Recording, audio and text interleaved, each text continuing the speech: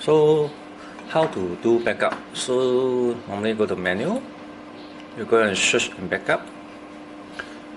So you can search by time.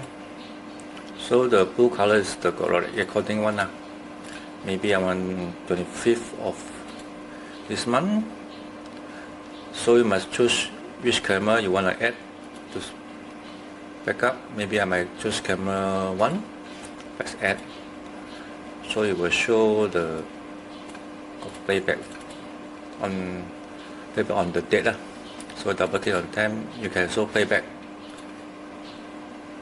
to see which time you want to backup. So if you know the time, you can set backup time, start from what time to what time. For example, this one maybe backup around 4 o'clock.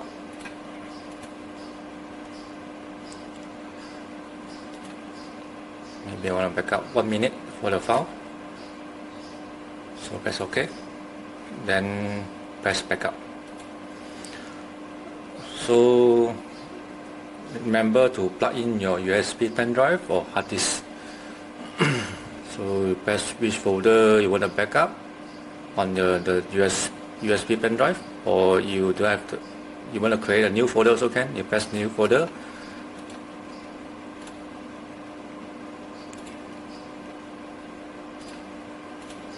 So this folder I'm going to backup the file. So start the backup, you press backup.